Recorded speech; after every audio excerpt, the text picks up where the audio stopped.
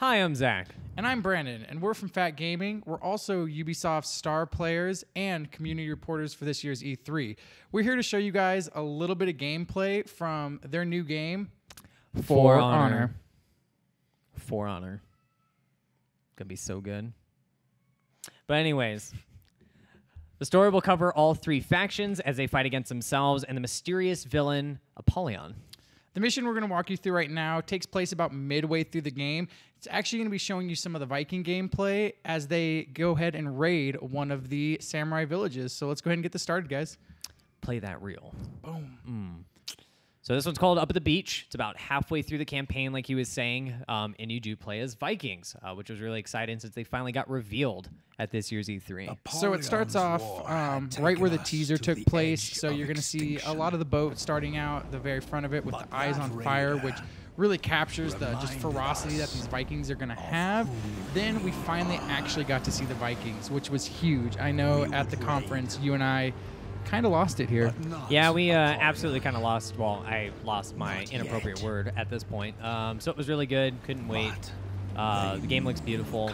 Everything you're seeing is actually in-game, which is cool. There's no cutaways or snippets for cinematics, so that's really nice. And this is actually like pre-game footage, so although this was all playable, the game is still not out for a few months. Actually, gosh, it's almost half a year still for this game to come out. So they still have tons of time to go back through and make it prettier, make sure everything runs really smooth. But honestly, getting our hands on it, the game ran fantastic. Absolutely perfect. Really smooth, no hiccups, no weird things happening. Even in the sections we got to play through, they were all really cleaned up and fine.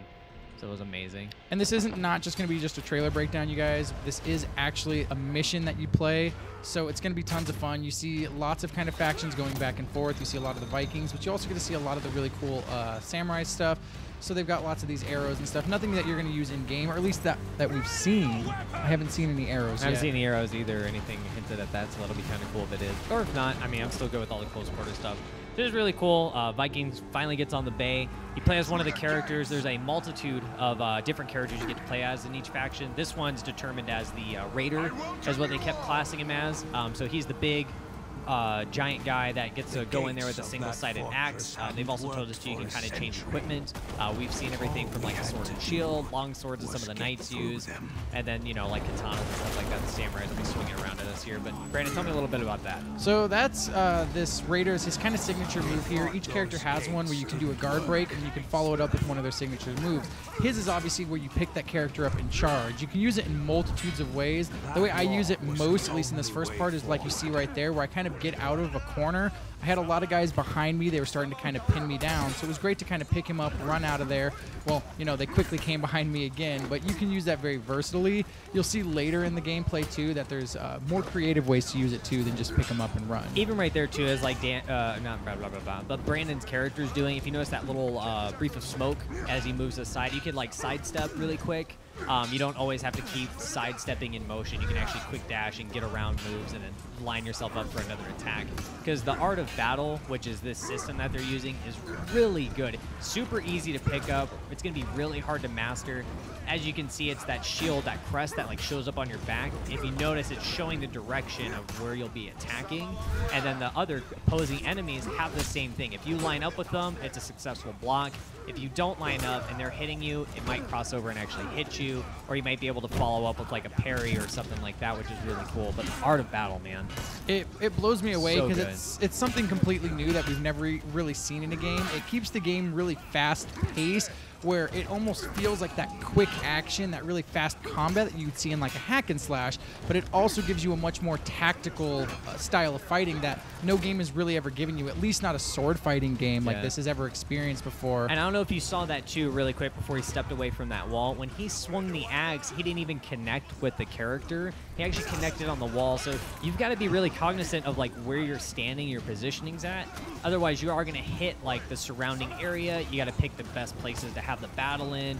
You have to know essentially your own fighting style before just wandering in here. Otherwise, you could really mess up and open yourself for an attack. Even further than that, the game doesn't just completely walk you through, where, yeah, it does show you kind of where your next objective is. As you can see, when that mission started, I took off to the left where I was fighting a lot of enemies, and they just kept rolling out. We found out that that was an infinite spawn place, and then our people that were telling us what to do in the headphones were like, you should probably go this way because you're going to be here a while if that's the case. So luckily, you know, it does kind of, but it doesn't just tell you. There is a nice narrative which kind of talks you through, but nothing that like forces you, that rips you out of the game, that feels like at no point is it ever not a choice that you made to get to where you need to go. Yeah. And here's one of the other nifty parts too throughout the whole thing. So like obviously you have like your hack and slash, you're dealing damage to the enemy and kind of taking down the minions one by one. But you have other segments like this too, where like you're using a grappling hook to get up the wall. It gives you the feel of being in the battle. You're not just mindlessly going through and whacking down hordes of enemies. There are siege opportunities, I guess you could call them, like this. You're on a rope, you're avoiding the rocks and the stuff and debris they're throwing from the castle wall, and then you're still a Viking powering through it all and then just trying to get up this wall, which is amazing. Yeah, I hope to see this. I'm sure that we'll see this with every different character that we play. Oh, you just took an arrow to the knee. Yeah, ouch. That hurts. Yes, it does. But no, it really gives you a feel. Even going up this, like the controller just felt right. Him moving, you kind of swung out of the way when you needed to.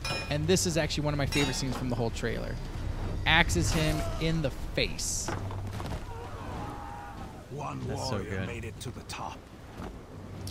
The narration behind this is absolutely phenomenal. It, to me, felt like reading a book where you're kind of you're reading this story, you're kind of being driven along, but this is almost like when I read a book how I envision what's happening. So for them to take this character and, you know, put him in my hands and make it very comfortable and easy to pick up was great. Additionally, you were talking earlier about, you know, being able to pick your own weapons. The characters are much more customizable than that. So you actually get to choose what your character looks like, his weapon that he's holding, all the gear and stuff. So when we played this, there was a few different customizable classes that we had, but when the game comes out, it's going to be fully customizable. You're going to have full control, so your character's not going to look like everybody else's. You're going to have a lot of fun building him. I know I'm probably going to spend way too long on that. Probably. It's almost like when you get an RPG and you spend hours on end trying to make your own character. I'm assuming that's how I'll be every time I get new stuff, because everybody's here for stuff, like Jason Vandenberg said in our interview, which is really good. But yeah, in this character too, right, this other samurai guy, he was a very different archetype than what we're used to seeing. Most of the samurais that we've been hacking down at this point have been very small in frame. This one was really butchy, and in my gameplay, this is actually Brandon's gameplay right now, but like he could break through guards with that club. He had no issue getting past my Viking's guard, which was huge. So that just brings another thing to the palette as well. Guard breaks on top of swinging and everything else. It's crazy. It's good stuff. It's nice to see that too, because that doesn't just mean like if you want to play the heavy hitter, you always have to play a Viking. You can play that heavy hitter and you can go be a knight, you can go be a samurai. You just got to find the right class, you got to find the right combination that works for you, and you're going to be able to pick up whatever class is your favorite and, you know, have some fun with them. There we go. Yes. Spike kill. So like it kind of shows, there are certain parts of the environment where you can use it to your advantage to kind of thin out enemies that are kind of being annoying. So he threw somebody into the spike wall from a guard break. They're dead. There's no recovering or having them get back up to power through. I know he didn't do it either, but you can actually throw people off the ledges here and they will fall right back down and die. There's no recovery for most of this stuff. So this is just showing the depth that this game has. You know, a lot of people when they first see this, they want to call it a hack and slash, and it makes sense. It's got that quick, fast-paced action, but there is so much more that this game offers. We're still trying to figure out the exact genre that is, because to me it feels like a completely new genre. It's definitely a fighting game. You maybe battler, maybe I love this part. Warzone game. I don't know. So good. Because if you're in front of a switch and you're a Viking, why use the switch when you can just break it? Let your entire army in and make sure that they can't reclose that gate. No, they're not. And that's really cool. It shows like the main guy's at the top of the wall. That guy's so cool.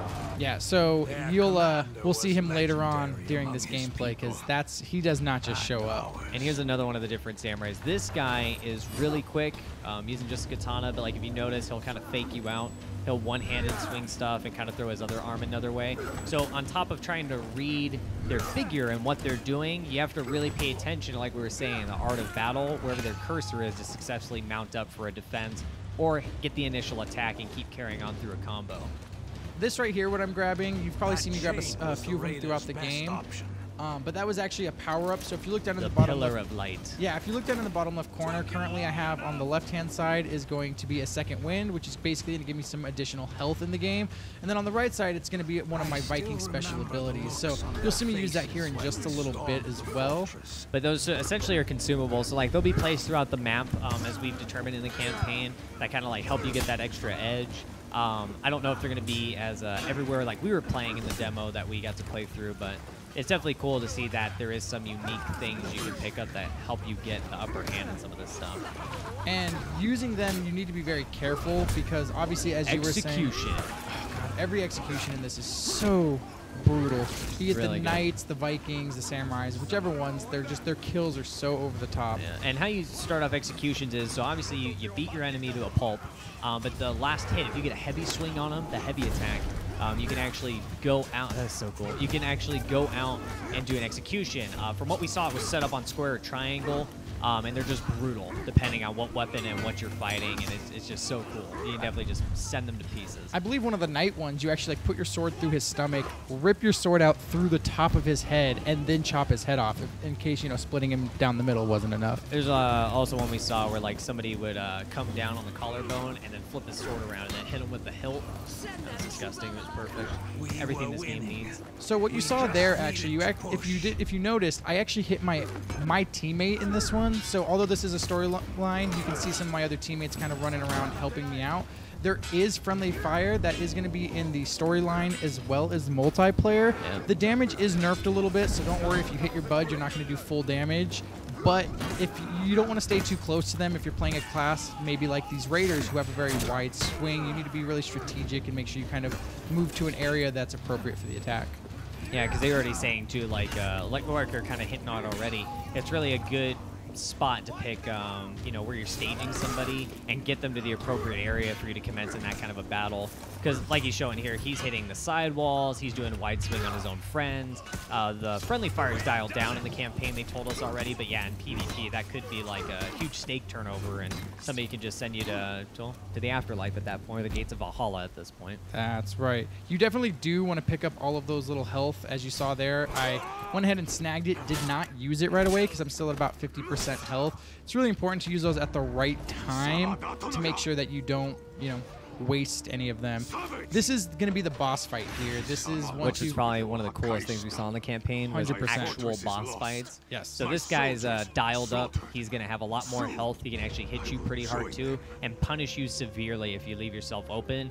The other people, they kind of take pot shots at you, kind of dwindle you down in groups, but this guy's all out one-on-one, and this is Saburo. I also like this too because they're going to add a new element. So we've seen almost a full mission here, and you're going to see a new element here that you haven't seen throughout the rest of the mission that just wasn't there. It's something called the revenge mode. As soon as it's activated, it's going to actually increase your health, your speed, your stamina, your attack damage, pretty much everything. So it's really important when you do get into these boss fights to use that revenge mode very carefully. And the revenge, it's that bar that's filling up right next to the consumables there. Every time he's getting hit, or even when he does a successful block, it's going up, and it definitely makes a different situation for you to be in once you actually have it activated. And I think Saburo can do it too, if I'm not mistaken. He can. I believe actually right when I activate my first one, you'll see him activate his as well. It's not even their final form, guys. That's right. It's not even their final form. As you can see, my attacks are doing much more, and he just did activated his and broke your guard and sent you on your butt. Yes, so this character here is actually really good. You need to learn and kind of read each character once you get into a fight with them. There is a guard break. Versus most of the smaller enemies, the guard break is really good. You can knock their weapon up, hit them with a light attack, back them up, jump away if you want. He is actually a little bit quicker. He's more trained. So when you go to do the guard break for him, he actually steps forward at you and then breaks your break. So it kind of sets you back as well. So, oh, I thought he was about to do it right there. No. But There we go. Yep. So you got to be really careful. You're not just going to be able to approach every enemy the same. Even every samurai, you're going to have to fight differently. If you're a Viking, depending on which weapon they have, even just the skill level of somebody. If somebody's really good at blocking, they might not be as good as attacking. So that way you're going to have to let them attack, block them, then go in. If somebody's really good at attacking, you're going to have to be more patient. And I don't know if you can see in this battle too, but there's a lot of trade of blows back and forth. Even if you are in the right stance, the opposing thing, like they're both holding up, right? If Saburo goes to attack and Brandon initiated the same attack, literally whichever one is first to connect is going to do it. This game does not default you to a safe haven of automatically guarding if you've already initiated an attack. So that's why we're saying it's going to be very difficult to master, because you might want to blame the game for this kind of stuff happening to you. But honestly, it's of your own accord. If you started an attack, your guy's going to follow through with that heavy weight. And if the other person gets a hit on you first, you're going to have to take a beating for it. It's just that simple. Yeah, so this is going to to be kind of where this this match kind of starts to wrap up here. As you see, I was actually able to get through this with one of my second wins left, which was important because when I was first running through it, I was pretty sure I was going to use all of them. But I made sure to be patient and calm. This game, it's going to play different than anything you've ever gotten your hands on before. Yep. So I definitely recommend going to check it out, you guys. The alpha is going to be up soon, so make sure you go and sign up for the alpha. Will be nice. We'll actually put a link for the alpha right over here, wherever we end up on screen, either spot. But if you guys like this video and want to see more stuff for Honor, like we said, we did win the community reporter contest. So we're probably bringing you more stuff in the future. Game is set for what release date, Brandon? That's going to be February 14th. And for any of you who don't know the calendar very well, that is going to be Valentine's Day. Because this game is all about the love. We are talking on the same couch co-op, which a lot of people aren't doing these days. So that's going to be a lot of fun. The couch co-op is going to be for the single-player mission. You can play 2 people. You can play online split screen. You can play multiplayer with your friends. The online is up to 4 players, so you and 3 buds can get down, start a little squad, challenge us, because we're building a team. It's going to be fierce. And I'm going to put my axe so far into your face, you're going to cry. I also am really excited to hear what everyone's excited for, which of the 3 factions, the Vikings, the Knights, or the Samurai. Let us know, you guys. Tweet it at us. Let Ubisoft know what you're excited for. Because we are excited, and we can't wait to make more videos for you. So please like, subscribe, comment down below. Find us all over the place. We've been tweeting a bunch lately, and we'll check you guys out then. Have a good one, guys. Later.